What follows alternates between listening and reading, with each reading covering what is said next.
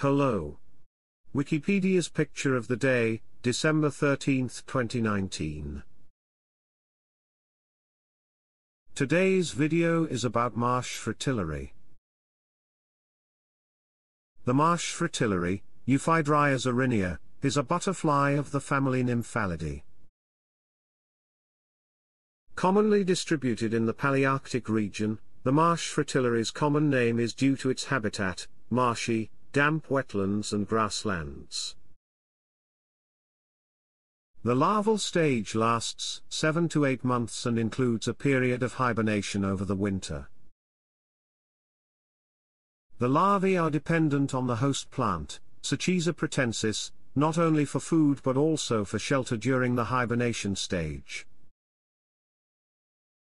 Females lay eggs in batches on the host plant and are, like other batch layers, selective about location because offspring survivorship levels for batch layers are highly dependent on location selection.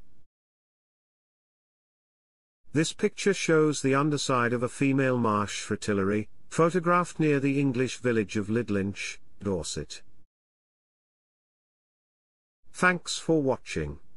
And don't forget to like, comment, and share.